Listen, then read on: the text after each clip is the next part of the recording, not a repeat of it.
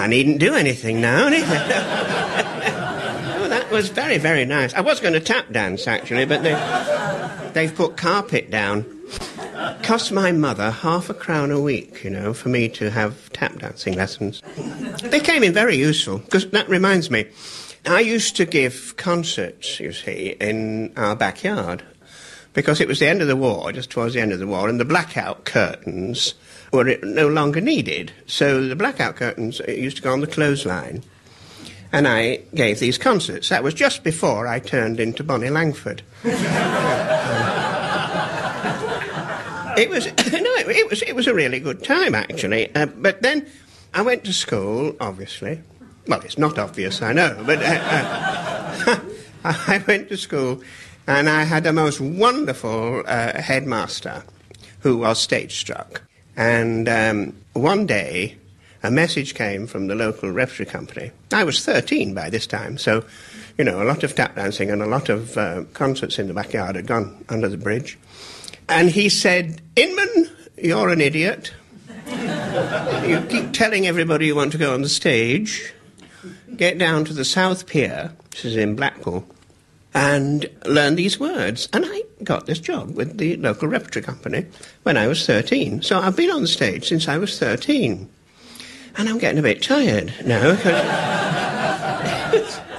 It was a long time ago.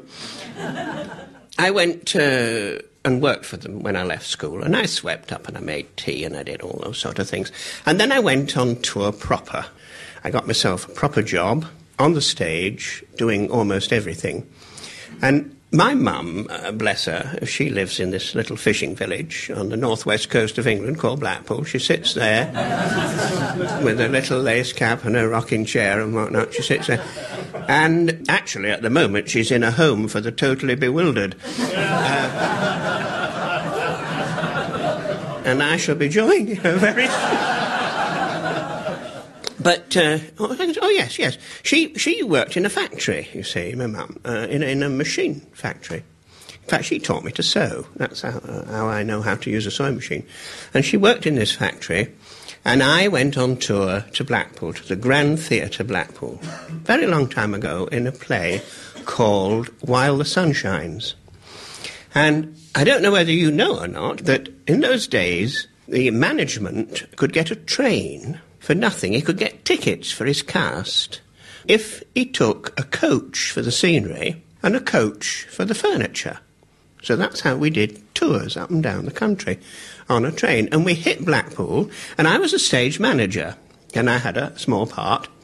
And we got there, and we got the scenery in to the Grand Theatre. And, of course, I had very cheap digs that week. I was staying with my mother, so that was all right. And we suddenly realised that the coach with all the furniture hadn't arrived. And I didn't know quite what to do. Now, I can't drive, as it happens, but our ASM could drive, and he had a little, I think it was called a Luton van, just big enough to take some furniture. So we whizzed round to my mother's house, 83 Sherburn Road. And you know what I'm going to say. I emptied the front room and the hall. And it all went into the back of this van. And it ended up on the stage of the Grand Theatre. And it all looked very, very nice. The three-piece suite, the standard lamp, the coffee table, the pictures off the walls, and everything else. And I managed to get home just before she phoned the police.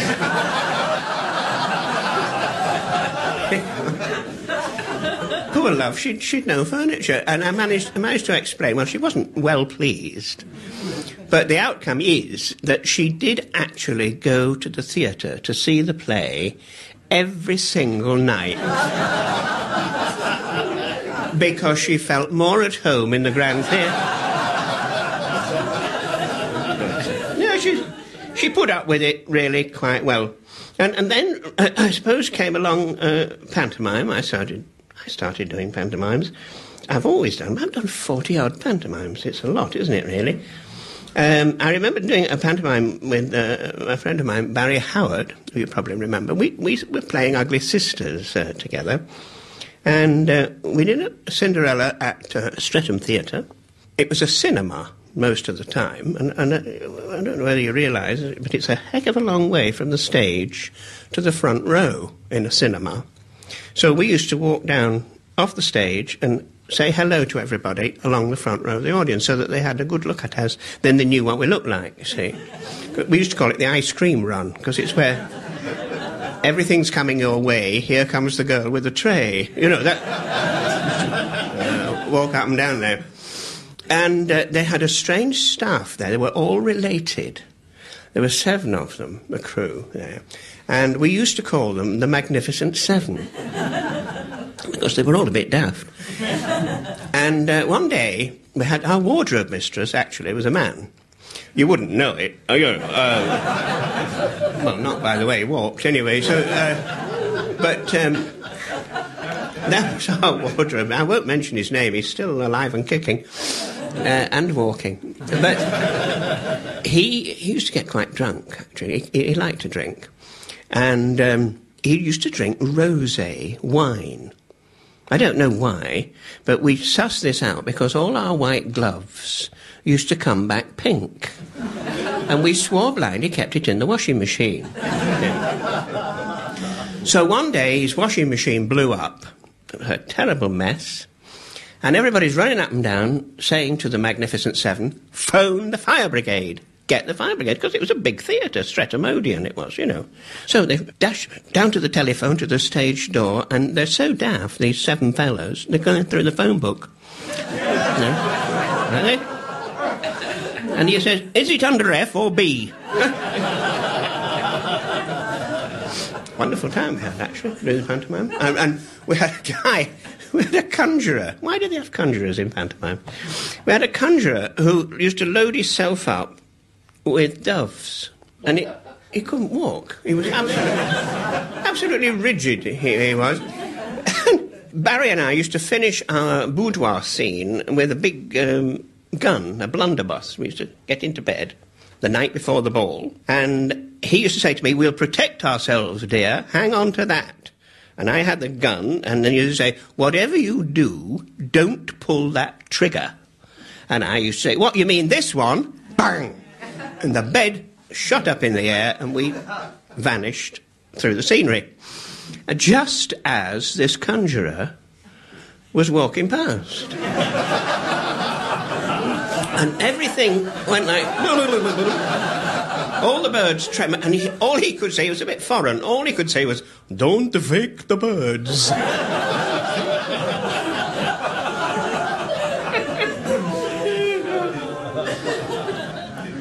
I made a decision very early on, because I did a lot of rep. And when you're in a rep company, you play what you are given. You have to. I mean, the director says, this is what you're doing this week, and that's what you play. And that is how you find out what you're best at. I am the world's worst inspector. I look ridiculous in a raincoat and a trilby. I really do. And I was in a rep company in Chester, and 2 little old ladies used to come every week. Well, all the audience used to come every week, because it was different play every week. Same company, but different play. And these little old ladies used to sit in the front. And I'd played, I think 3 or 4 comedy parts. Really good ones. I'd enjoyed them very much. And then I was thrust with this thing in my hand, an inspector, in an Agatha Christie or something like that. Where were you on the night of the 14th? Terrible to learn, and boring, really. There are people that can play inspectors, you know, and there are people that can't. And I'm one that can't, and Morse is one that can. You know, really. So I came on in this raincoat and trilby, because I didn't know what else inspectors wore. And as I came on, this little old lady turned to her friend and said, oh, now, you'll like him, he'll make you laugh.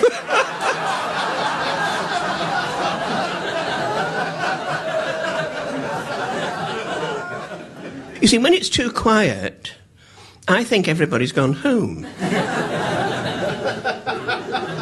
And I don't find it difficult to learn other people's words, because there are some good writers. I've done some marvellous plays, but they've always been funny. Not always hysterically funny, but I mean, a marvellous play I did quite a lot is a play called My Fat Friend. And it isn't all funny. But my God, there's some big belting laughs just around the corner, you know. That's what I like, really. It's finding out, I suppose, what you're best at. And quite a few years ago, I decided that's what I wanted to do.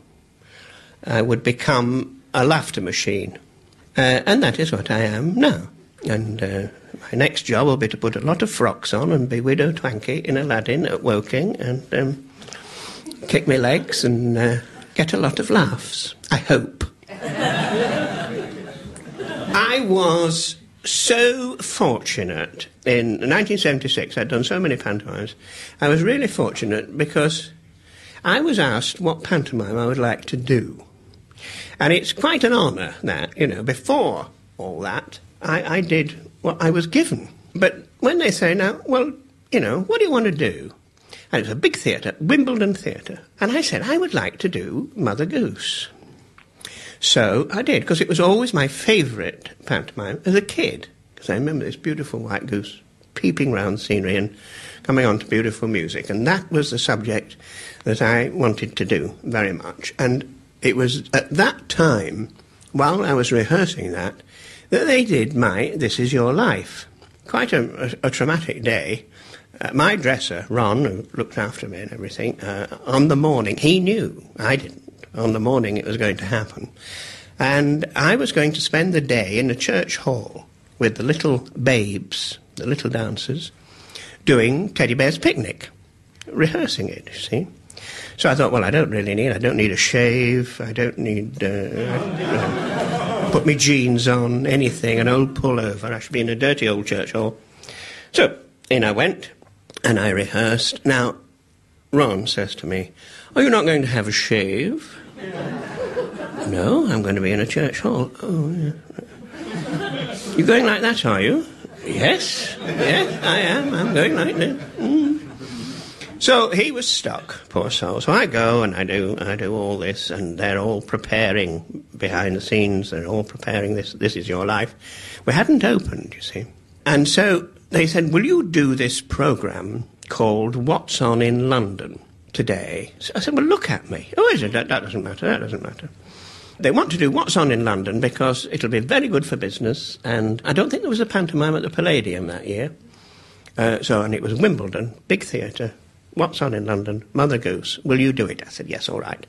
So we started to rehearse the little extract that we were going to do. And Bill Roberton, who was the director of the pantomime, and at that time my manager, said, "Right, now we come on, and Mother Goose, you come on and say, 'Oh, the squire is going to turn me out of the cottage. Will no one save me from this wicked man?' And he said, 'And there'll be a big puff of smoke.' I said, 'Oh, yes,' and then Inman will come on with his red book and say, 'Hold everything.' And he said to me, 'Don't mess about.' Of course he won't. Don't mess about. And everybody, the blood drained from them, you see, 'cause they thought I knew. And in actual fact, I didn't. I was only doing a joke, and I got shouted at for doing this joke. Anyway, that is what happened eventually. I was dressed as Mother Goose, with a little grey wig, and I'd got my little eyebrows and my wire glasses and my frock and everything. It was all together. And Eamon comes on, "This Is Your Life," right? And he said, "Now we'll just get changed and go to the studio." Well, Ron, bless him, he'd brought my shoes, my socks, my suit, tie, shirt, everything. Everything I needed he had brought down to the theatre. The only thing he didn't bring was the removing cream to take my face off. So I travelled in a big limousine with a very nice suit on all the way to Thames Studio with Mother Goose's face. It's a great experience. Well, then we come to Are You Being Served, you see. It was round about that time. Are You Being Served was really quite wonderful. And during This Is Your Life, I learnt this wonderful little story. Because, you know, Are You Being Served was very successful, and it still is all over the world. And David Croft, bless him, went to see Bill Cotton, who was then head of Night Entertainment. And he said, I've got loads more. We've got everything ready to go. We've got more episodes. Would you like them? And he said, yes, we'll have those. But get rid of the puff.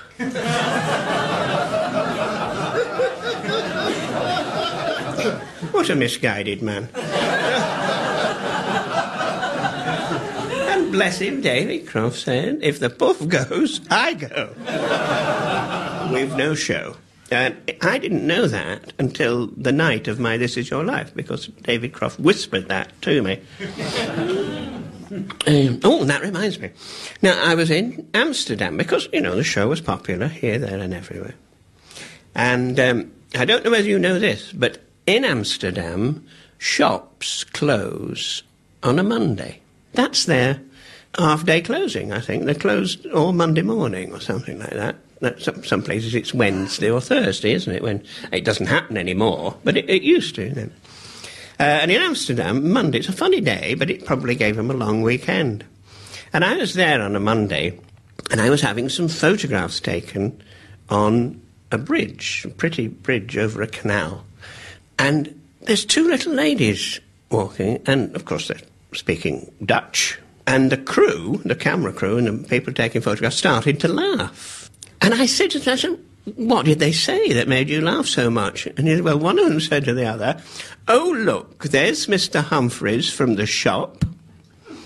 What is he doing here?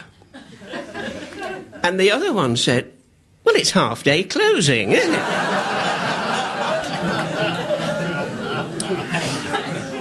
Now, we progress. Things go on, and Are You Being Served becomes very, very popular in America, where, of course, they don't speak English at all. They have an entirely different, a different vocabulary. I only knew bits of words, American words, through watching old Betty Grable films and things like that, you know, like Sidewalk and Fawcett and things like that. So I get there, wonderful time I had in San Francisco. It was marvellous. I was trying to cross the road, and of course you look the wrong way, don't you see, when you're used to it. And I was looking the wrong way. And this cyclist went past and screamed, "We love you, Mr. Humphreys!" and fell off his bike. He was really concerned as to how I was going to cross the road. The sweet people, they ask a lot of questions, the Yanks. They're very nosy people. They want to know, "Hey, John, have you ever met the Queen?" Now, for somebody to ask you that in San Francisco is a very strange question. I said, well, yes, I have, as a matter of fact. I said, I don't know whether you know or not, but she's on all our postage stamps. So when I met her, I recognised her. I didn't know whether to shake her hand or lick her neck, you know.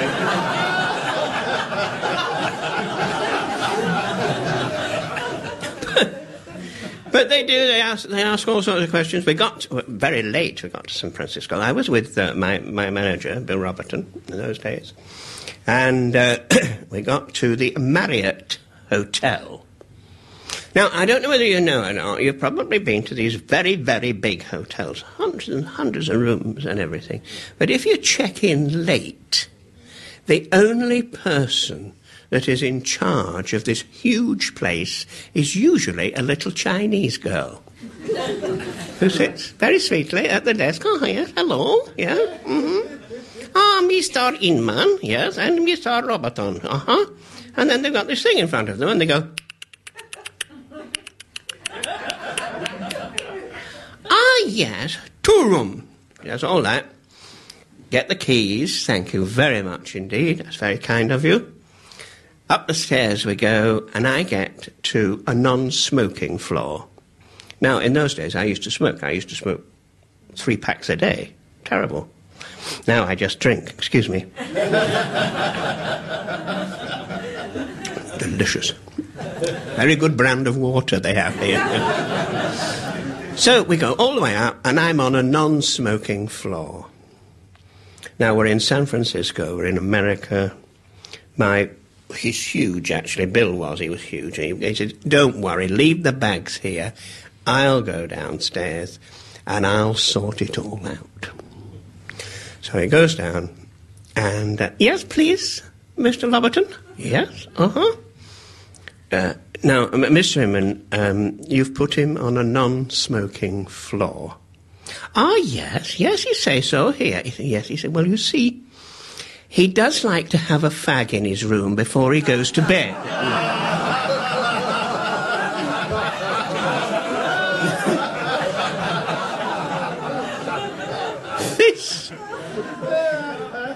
This girl went purple.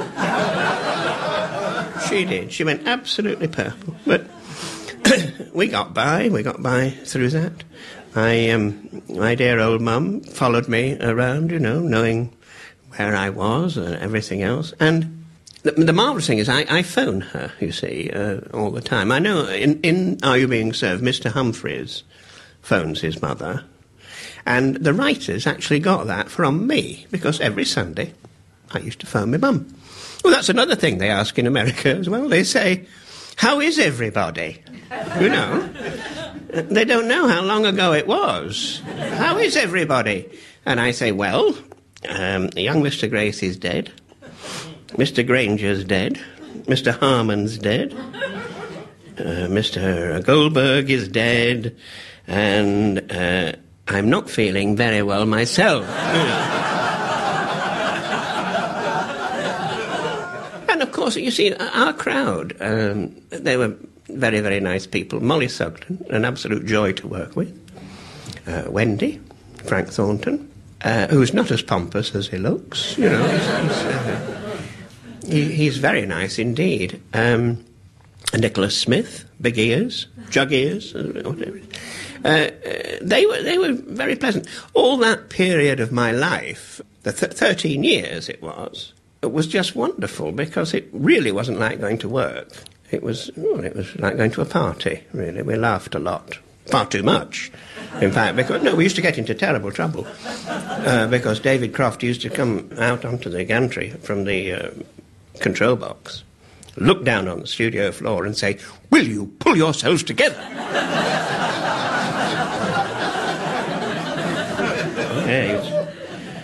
He used to get very angry with it. And of course, our very last episode that we did, we laughed so much. Everybody thought we were crying because we were sad. And we weren't, because Molly and Wendy went to the makeup room so many times to have their eyes fixed and their mascara fixed, because they were laughing so much they were crying. And all the usherettes and whatever, they all thought that we were sad because it was the last one. And really, we were relieved in a way. I've just been to Australia earlier this year, to do the stage version of Are You Being Served, which was a huge success. I won't do it again because I'm too old to go mincing round a counter. But it was all very, very good indeed. I went on a plane. It's a long way, isn't it? And I said to the girl, I don't feel terribly well. She said, use the bag in front. Well, I didn't even know the woman.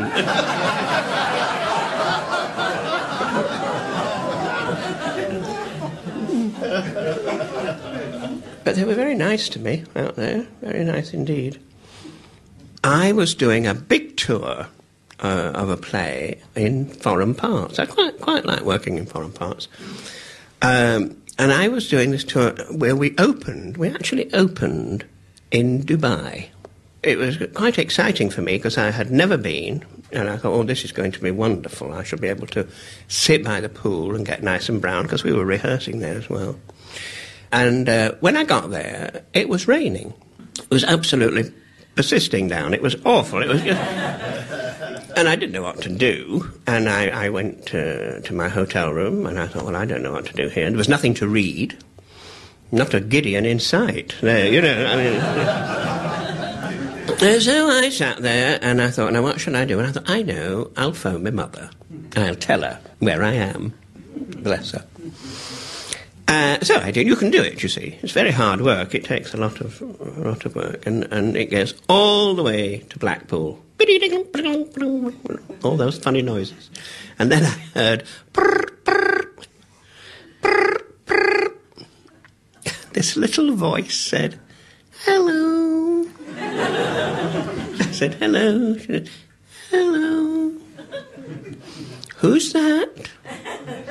I said, it's John. She said, John who? I said, it's me, your eldest boy. She said, oh, where are you? I said, Dubai. She said, goodbye. And hung up.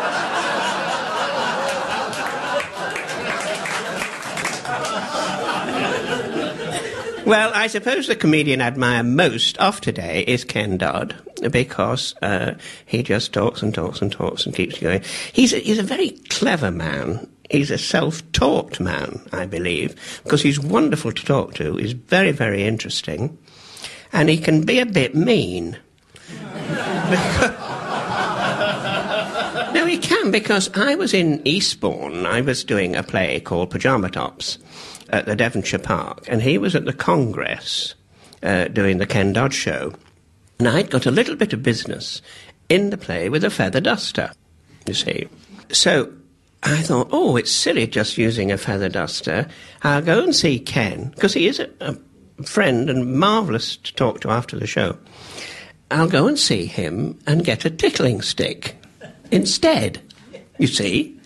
So I went and we had a drink after the show. And when I say after the show, I'm talking about 2:30 in the morning, you know, because it goes on and on and on.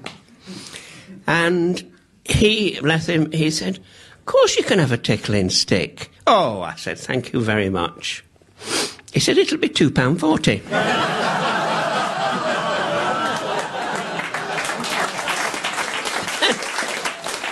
And that reminds me, I must go.